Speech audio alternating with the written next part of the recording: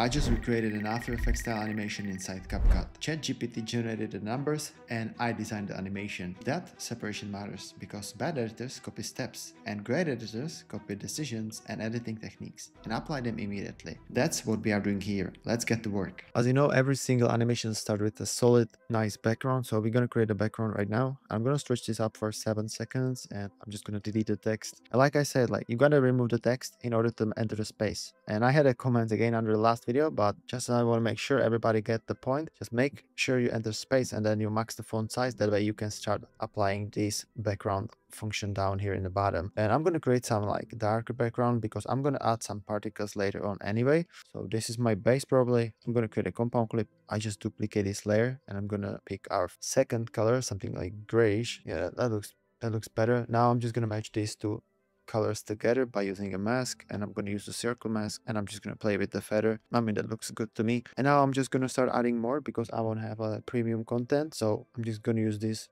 asset of nature. I'm just going to remove the background with the chroma key, and I'm also going to change the color from this pinkish to something else. So let's see what we got in here. I might just change it to something white, something like this probably.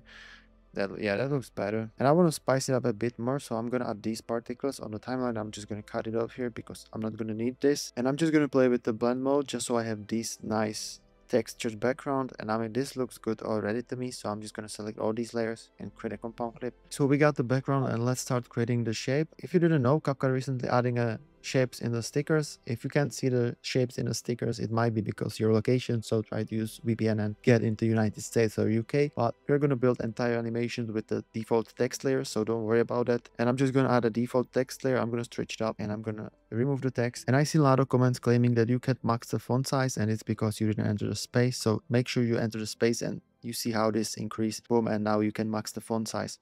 So I'm just gonna select my base color, which I'm gonna be using something light gray. I got the code here, but don't try to copy exactly the same code. Just be creative and use something like this. Once you got the first color, your base color, just create a compound clip and now start creating the shape by using a rectangle. And I'm just gonna shape it up like this. Don't worry about rounding the corners because we're gonna do that later on. So now I'm just gonna duplicate this layer and I'm gonna change the color to something darker. Again, I got the code here, so if you want to copy this code, but again, try to pick your own color just so you are creative, because you're gonna need different colors later on. Now we're gonna have to get rid of this bottom part, and because you already used one mask, I just gotta create another compound, and I'm gonna select split mask and I just position it somewhere like this. And I'm just gonna duplicate this bottom layer, the light gray, and I'm gonna create a compound again, and I'm gonna select split and I just rotate it like this. That way I can create like a 3 windows. I'm gonna zoom this in a little bit just so I can see it better. I'm gonna create 1 window here and 2 windows here. So I'm gonna create a lines now just so I can start breaking these down into 3 windows. So again, I just added a default text layer and I maxed the font size. I'm gonna pick some light grayish color for the lines. I'm gonna go with something grayish, something like this, and I'm just gonna create a compound and I just start playing with the mask, and I'm gonna shape it just so I have a small thin line, and I'm gonna bring it up here just so I can create a separation between these 2 windows. So I just position it like this. What really matter here is that it ends where this line, where these new shapes start showing up. Don't really worry about having it go off the edge here because we're gonna cut it off anyway. So you can calmly leave it as it is. I'm just gonna decrease the thickness, and I just like to put it on size number 2. Yeah, that looks way better. And I might just bring it down a little bit, just like this. Boom. So I got the first line ready. I'm just going to duplicate this layer and I take it to the left.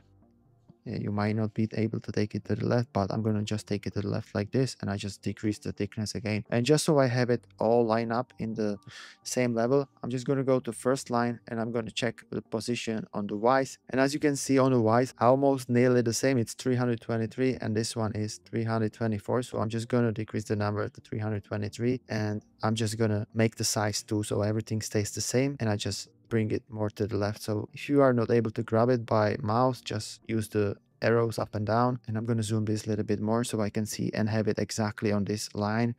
And I'm just going to bring it back a little bit like that. Okay, now let's just start adding like more lines in the middle just so we can create a graph. And I'm just going to rotate it like this, and I just bring it down somewhere in the middle. Also, like I said earlier, like you want to have build everything in the middle, that way everything is like nice and centered. So I'm going to duplicate this line, and again I bring it down like this, and I'm going to duplicate it one more time, and I'm going to bring it down like this. And if you want to have this gap between all these lines the same, so basically you centered this line in the middle, that means the position on Y is on 0. So you're just going to go to your second line, and you're going to go on -100. And if you go on your third line, you're going to enter basically -200.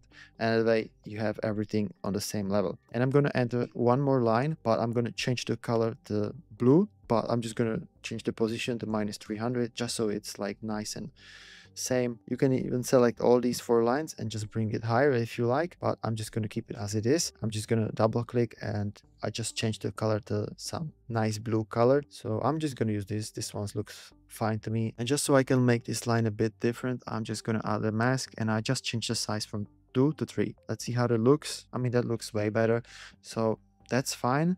And now I can finally start adding the numbers. I'm going to be typing views, watch time, and subscribers. So I just add some text on, and I'm going to select my font, and I'm going to play with the font, and I'm going to play with the colors. So I'm just going to type in the views. And for this one, I'm going to use the SF Pro Display Bold, and I'm going to put the characters on -1 just so everything is like closer to each other. And I just pick my first color. I'm going to go with something grayish like this, and I just position it somewhere here. And just so again I have everything on the same level, I'm gonna use this amazing feature which CapCut has. These are the horizontal guides. So I'm just gonna set the horizontal guide, and then I'm simply gonna just take the text and put it exactly on the line. And I'm gonna also lock the line just so it don't move once I accidentally click on the line. So I'm just gonna duplicate this layer with the text layer, and I'm just gonna change this to watch time, and I'm gonna put in hours. But I'm going to make this a bit smaller. I'm just going to bring the font size to 11, and I'm going to do the same thing with the watch time and hours as well. And now I just duplicate this one more time, and I'm going to bring it up here, and I just type in as subscribers. Awesome. Let's see how that looks. That's fire. So now what we got to do now is to animate this bottom line, and we also got to create a graph coming up. So now, well, if you didn't get the VPN yet, so now is the time to get the VPN. If you don't see the shapes here in this sticker option, I'm going to use this pen tool to draw a graph coming from left to right. So I'm just going to click exactly on the line, and I'm just going to start creating the line. Don't worry about the thickness because we're going to adjust that later on, but be creative. You don't have to click exactly where I do, but like be creative on creating this nice graph, right? Maybe I messed up this part a little bit. So I'm just going to go back, and I just start creating the shape from the scratch. And once you have created perfect line, perfect shape, you can like go to color, but you're gonna need the blue code color. So I'm just gonna double click this layer really quickly just so I can copy the code, and I'm just gonna change the color to whatever we have on the first line, and I'm gonna change the weight to number 3, and I'm just gonna move it more to the left just so it's in the middle. That's awesome. And I might just increase the size of this bottom line as well a little bit more. So I'm gonna go to video mask, and I just put it on size number 4. Let's do like 5. Let's see how that looks. Like again, like that's exactly why I say like don't try to copy every single step.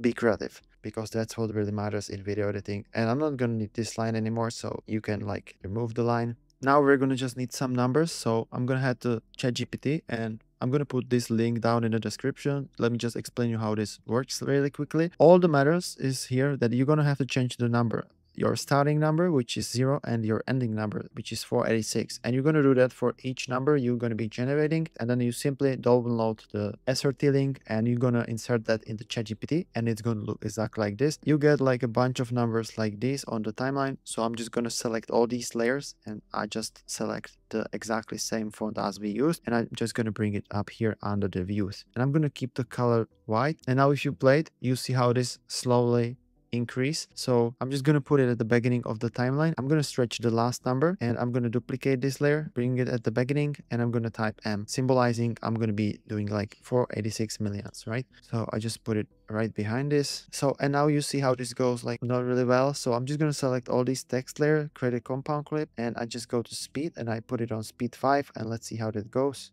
And you see the number starts increase way smoother. That's the process we're going to be doing for the watch time hours and the subscribers. I'm just going to stretch this a little bit more just so I can use the number and have it all the way up like this. And I'm just going to do the same process with watch time and subscribers. So now when I got all the numbers, I'm going to start animating the lines. I'm just going to scroll down to my blue line and I'm going to animate that first. And because I already applied one mask, I just got to create another compound clip, another split mask, and rotate it like this. And I'm going to bring it to the left and I just activate a keyframe at the mask and I just bring that keyframe at the beginning. But before I do that, I set the feather on 15.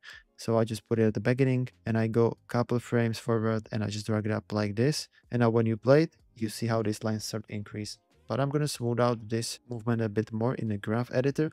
And I'm going to apply auto curve on each of these keyframe and I'm going to play with the blue line just so we have like a unique movement. And I'm going to close it and let's see how the line moves. Boom.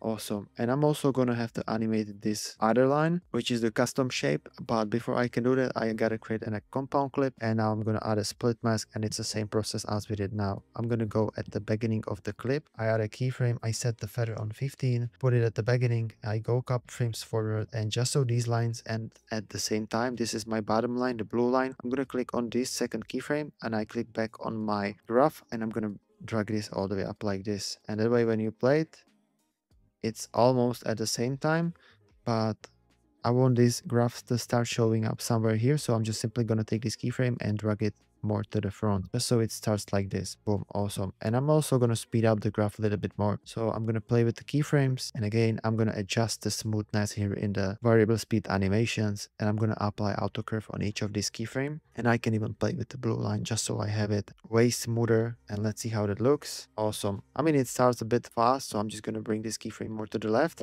And I'm going to play it now. That's perfect. So I'm just going to keep it as it is. And right now I'm going to spice this up even a bit more. So first what I'm going to do, apply a gradient to our base. So I'm just going to duplicate this bottom layer, which is the base. And I'm just going to change the color to something more either darker or lighter. This is up to you. I'm going to go with darker and I'm just going to go to video. I create one more compound clip and I'm going to apply a circle mask and I just play with the feather. You see the difference? Like now versus now, that's a huge difference. But we got to put it behind all these layers. So I'm just going to scroll down and I'm going to put it on layer number 4. And I'm going to start playing with the shape. I can even like reverse this and have it to look like this. I mean, this looks way better. So I'm just going to keep it as it is. Another touch up I'm going to be doing with the lines. I'm going to be applying glow effect. But before I do that, you see how this cuts off when I apply the glow effect. And it's because you have this split line. So I'm just going to create compound clip out of this layer and then I apply glow effect and that way I have a nice line with the glow without any cutoff here. And I'm going to apply glow effect also on this bottom line, but now I'm not just going to be doing another compound clip because I can adjust these here in the setting. So now when you play it, you see this cut off a little bit. So I'm just going to decrease the size and the glow and the way I don't see that cutoff line here. Let me shape it up a little bit more just so we can get rid of all these lines and put it in a nice shape. I'm going to select all the layers except the background and I create a compound clip and I put a mask and I select rectangle mask and now you can select whatever size you like and I'm going to round the corners like this. That's way too much. So I'm going to round the corners and something around. Look, I don't even look at these numbers, right? I just round the corners based on the feeling, based on what I really need with this content. You see, I'm going to bring this down a little bit more and I'm going to round the corners a bit more as well. And I just make it a less thicker and boom, I have this shape. And I'm going to show you a few more things, how you can take this to way higher quality animation. And I'm going to turn this into like a glass looking effects. So I'm going to go to our base color and I'm going to turn off these particles and I'm just going to take these white particles and put them back on the timeline, but I'm going to tweak the color a little bit to something more bluish. So I'm just going to go to curves and I take the red curve and I mean, this looks fine already. Then I go back to video and I'm going to start playing with the blend mode.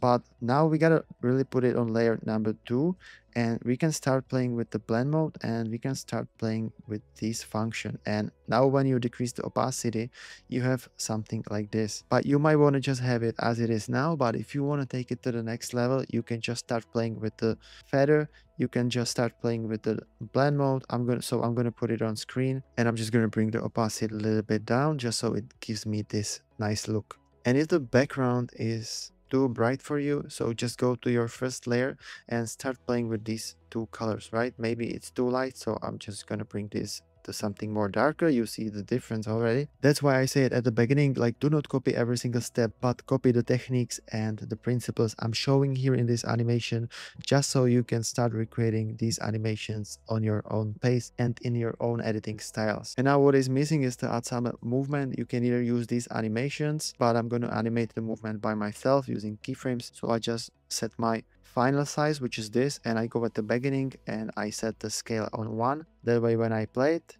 it makes this movement. And I'm also going to go a couple frames forward and I just bring the scale down to 92, something like that. And I'm just going to play with the keyframes. Again, I'm applying auto curve on each of these keyframes, and I can take this keyframe and bring it to the end. And I'm going to play with these blue lines. So I'm going to bring this to the front and I take this one and I can create these bouncy movement like this. And just like that, by doing this small tweak down here in this setting, you created this unique animation. And if you want to keep creating animations exactly like in After Effects but in CapCut, this video is what is it all about.